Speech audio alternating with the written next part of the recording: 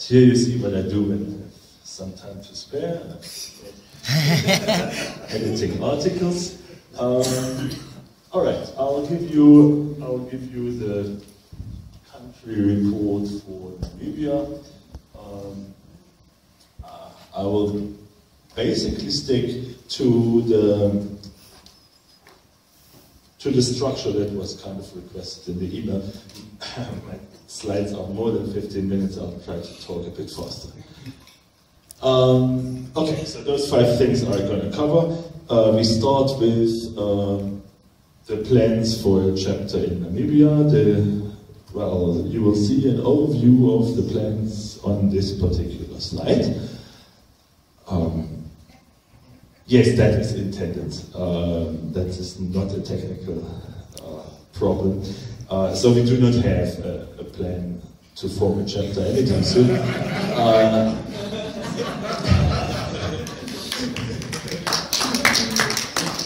Okay, there are obviously reasons for that, and one of the reasons is that there are, well, Asaf would say there's a different number, but I would define 2 active editors that geolocate to Namibia. One of them is standing in front of you, the other one is editing the German Wikipedia and is actually retired since last month. I feel that I don't need a chapter for myself.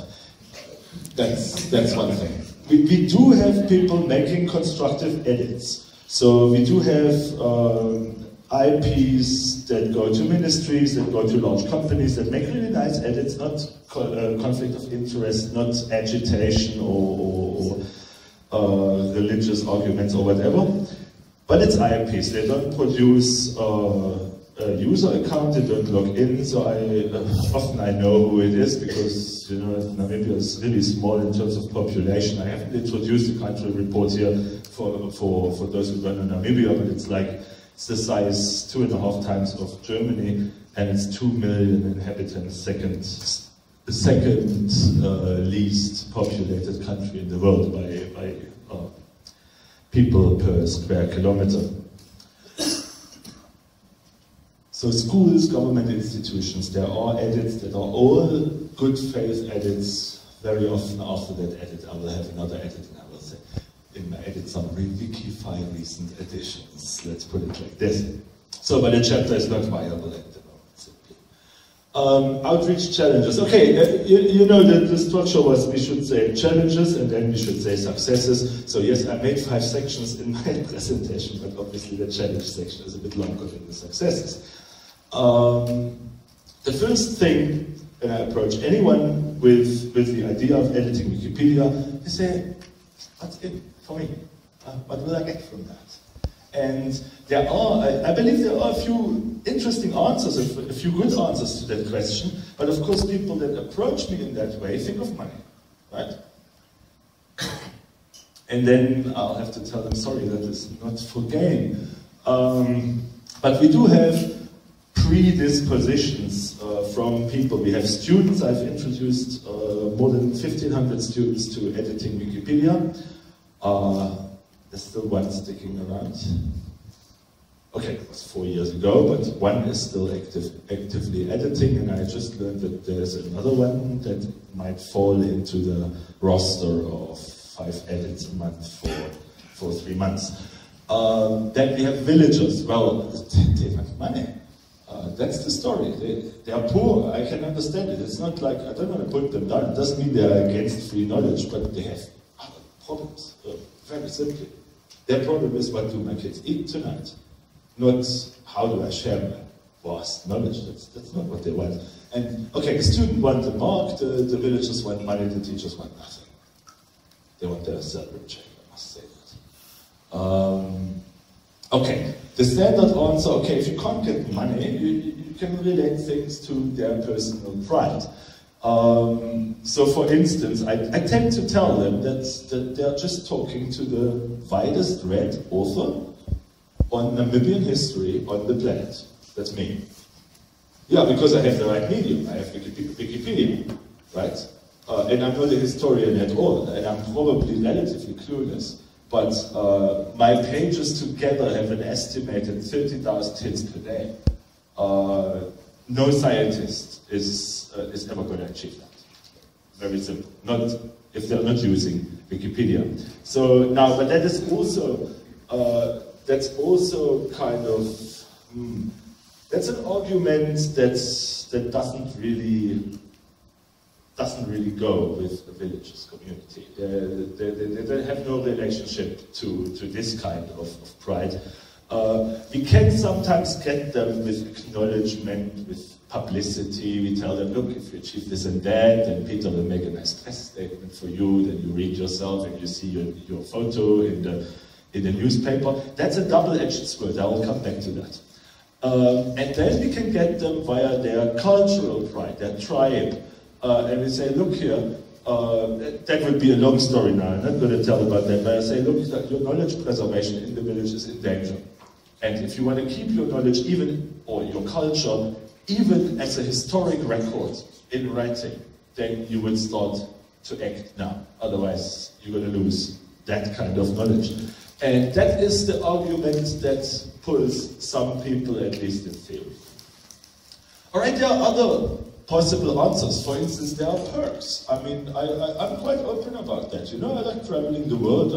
I don't like Tambo Airport so much, but I mean, it is kind of a change in my daily routine, and I can travel to London, and I can bring gifts to my kids, and I don't have to buy t-shirts because I've got so many Wikimedia, Wikipedia, Wiki Foundation t-shirts that I actually need a second cup open up. That's perks. I mean, and they are happy about the t-shirt. They haven't had a new t-shirt in the village for a couple of years, actually, and you can see that. And they're wearing them. So if I come to Epokira, I see when I walk once through the village, I'll see 5 people wearing a Wikipedia t-shirt, yes.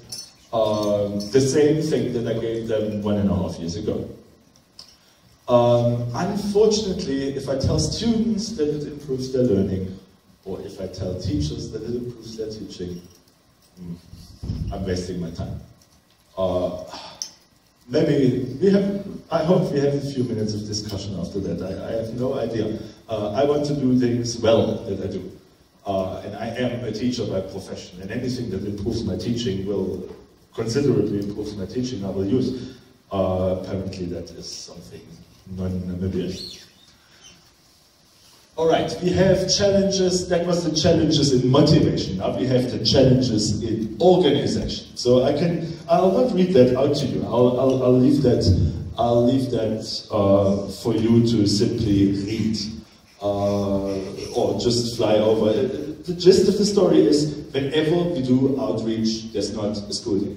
So that was a 100% hit. I do 3 days of outreach, and I can bet my entire monthly salary that the school will not be open over all 3 days. I was just in the village this week, and on Monday, guess what?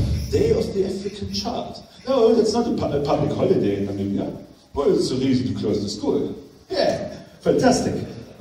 So whenever we do outreach, I lose between 50 and 100, no, that's not exaggerated. I lose between 20 and 100% of the school days simply because there's nobody there. And they didn't tell me that at once, of course, that's fine. So you say I could phone the principal maybe, there's another problem. If I want to phone the principal, he needs to have a cell phone. That's not 100% sure. He needs to have cell phone coverage.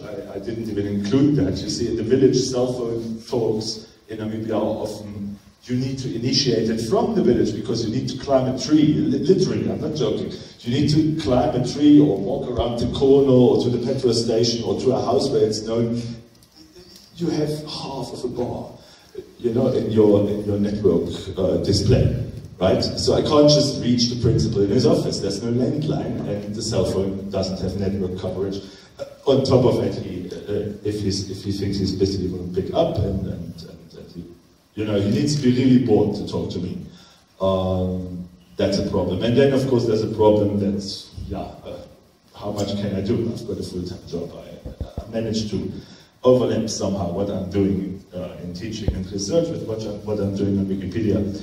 But I can't cut myself into pieces and do 3 outreaches at the same time.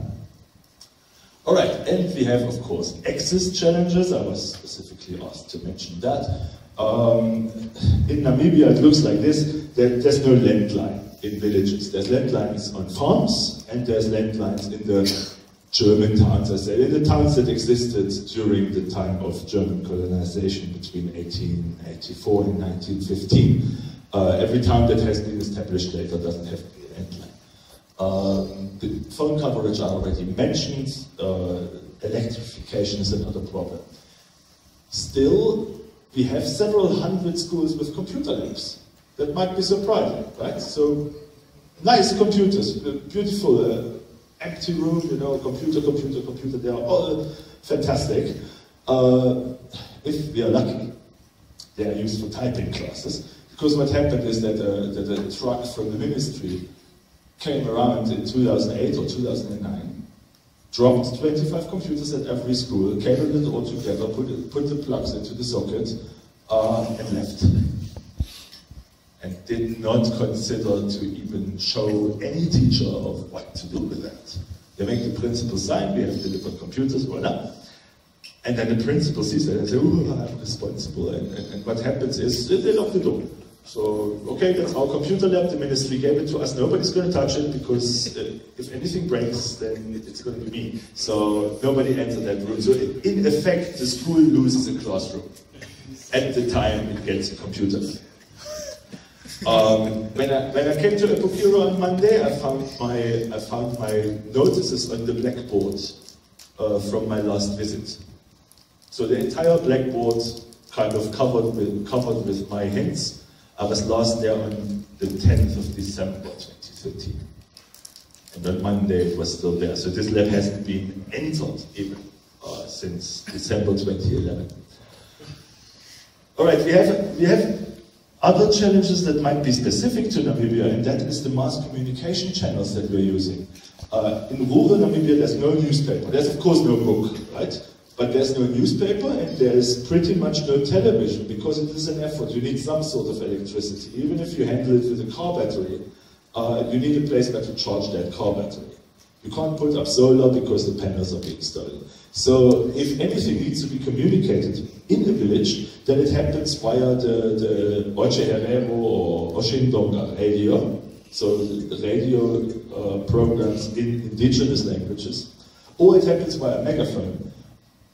Really, somebody's walking through the village and and you know, people open their windows and is that for me? No, okay. So that's how they communicate, or via notice boards.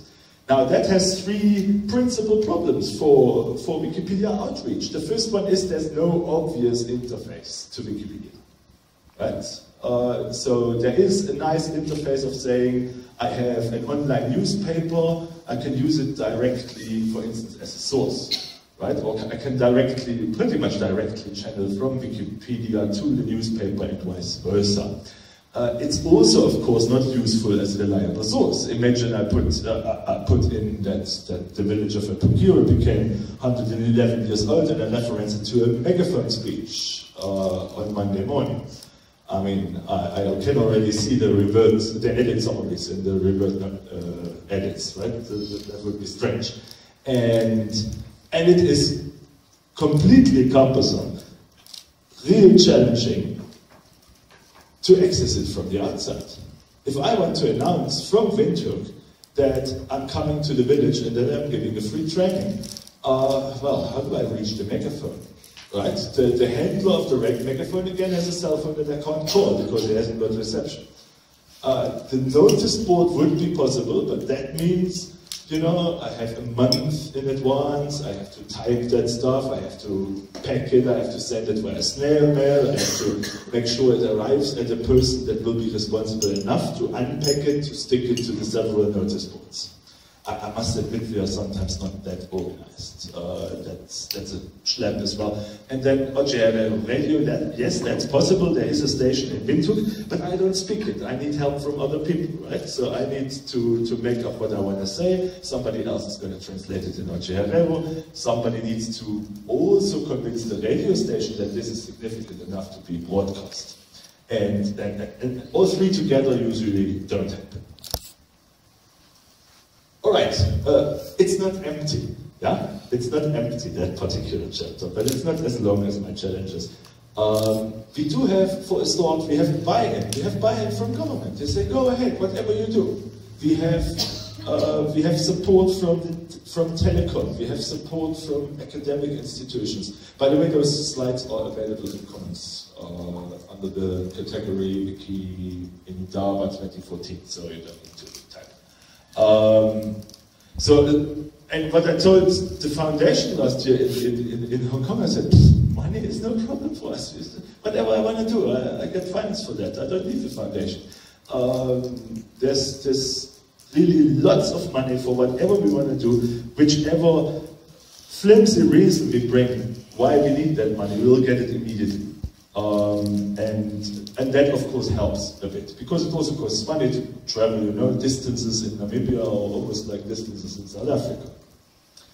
And yes, we have introduced 2,000 people. I have introduced about 2,000 people to Wikipedia editing. Unfortunately, most of them students that had this assignment mark in their mind and that never came back. But it's still, I think it's a number that's higher than in other countries. Another, what I think is a success story is that our coverage on the English Wikipedia is not worse than in surrounding countries. I know there's a couple of other statistics coming. I assembled this one by going through the respective wiki projects, checking how many of the editors, or which of the editors have at least a 3-digit edit count, not starting with a 1. So I only considered editors that explicitly made a statement that they are going to develop articles in that particular arena. And then I counted, of course, the Wiki project tagged articles, and we come to somewhat 7 editors for Namibia that take care of 1,500 articles, not counting categories and templates and stuff. And apart from South Africa, which is obviously much larger, if I look at Botswana, Zambia, Angola, you see that's approximately the same stuff. But it seems, it's the same story like Asaf alluded to. The 8 editors from Botswana, as well as most of the 6 editors from Namibia, or for Namibia, are not editing from Namibia. Right? The most prolific editor on Namibian topics in terms of edit is Dr. Blofeld. You all know him, he's not Namibian. Right? The second most lives in Australia. I think I come on number 3. So somebody else writes about Namibia, and somebody else writes about Botswana, right? And that is an issue, because that is some sort of, or that kind of has the seed of being some sort of neo-colonialism, if you want. Okay, I do have some news from Wednesday, even though I just after I finished the presentation I learned that user group is actually a protected term of sorts. So it's not a user group in the way that the Tunisian user group has been acknowledged by the Wikimedia Foundation, but there is a group of 6 or 7 Oche native speakers that have agreed to meet as from next week. And, let's hope something is going to come out of that. The Oche Wikipedia was closed a couple of years ago due to inactivity, is now an incubator, has 46 articles or something, so let's hope we're going to get that going now. Yeah, it was only one slide of successes. Future plans, well, I don't know if that's really plans, but let me make some advertisement. We have an experiment on oral citations, but I have a separate talk about that tomorrow at 12. If you are interested, please come. I also introduce research activities, so not so much outreach, but how our scientific team supports and steers and directs what we are doing with the community in the villages. That might be interesting. I hope it's interesting for you. That will be a talk on Sunday morning. We do have a rather official government request to scale it to other regions of Namibia. I need editors first. as much as I love traveling to Kaukofeld, that's 1,000 kilometers further apart than Omaeke. And then I don't need 3 days off, I need 6 days off to make that happen, and that's just difficult with my schedule. We did have a university project, at one point actually the largest in the world. We had to close it down due to plagiarism, copyright concerns. So it's no longer a mandatory assignment. It was cut in 2012. It was not happening in 2013. As of this year, it has been replaced by a voluntary exercise. So I'll have to see what happens if it's voluntary, how many people take it up, and how many plagiarism and copyright cases we're going to have. And as I mentioned, we have languages in incubator.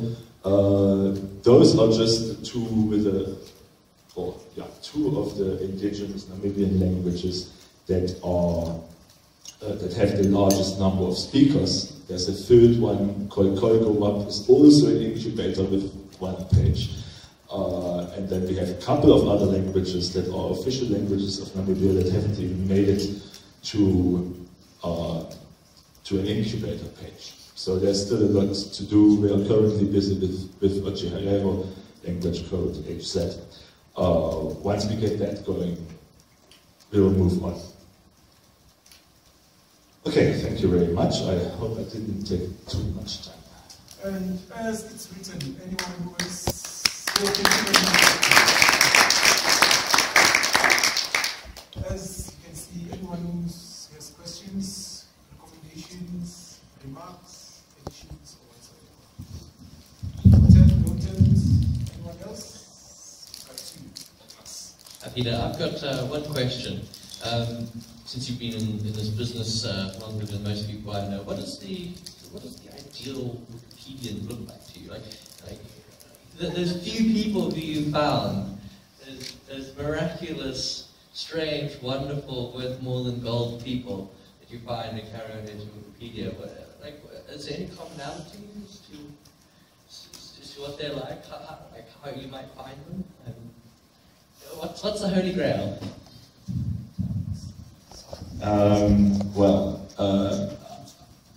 I think I have an idea. It's at once it's the editor who's able to combine work and Wikipedia in some way. So somebody who can, without being afraid for his job, edit Wikipedia in his office. So that is typically people that will stick around for a long time, that can take a lot of time. And I think those are some of the people that will stick around. There is a second category, but now, you know, English is not my native tongue, and I need to be very careful about what I say now. Let me put it like this: there's people that have no other place in society. Loners. At times, at a stage where we would call them disabled in some way, mentally disabled. And I found that those bring a lot of commitment because they are looking for their place. Eccentrics, but it goes beyond that. So I think that that forms a considerable fraction of the hyperactive Wikimedians worldwide. And don't see that as something bad, or I don't want to put down anyone. We need those people. We need those people that are sitting at, I just met somebody yesterday who's sitting in his little room and who's going through volumes and volumes and volumes of indigenous birds. And makes one article after another, today, tomorrow, Thursday, and Friday, and Saturday. And is actually too shy to come here. That was how it originated. We invited him and said, no, better not. You know, that's nothing bad. We need all sorts of people. In the beginning, we had the IPs that said, all right, I can contribute something. They would post a block of text, sometimes plagiarized, sometimes copyright violation, but sometimes very, very good. Many of the technological articles, if you go back, if you look at their very first version, it was one huge block of text, 15,000 bytes, without any reference, of course. But if you look through, it's correct. It's entirely correct. It must come from, you know, when I look through computer science, for instance, it must come from a scientist or from an engineer. That is absolutely spot on. And those people have been chased away from the English Wikipedia. I think references and formatting and edit summaries, but an edit summary, you know, those people are not there anymore. So we need to see where are the content contributors coming from. I also see board students and senior school goers from schools that have internet access pretty much 24/7. I also see them as very valuable for as long as they don't vandalize. You know, those are the people adding categories and going through and looking for a particular spelling error, finding 547 pages and kind of eating through that heap.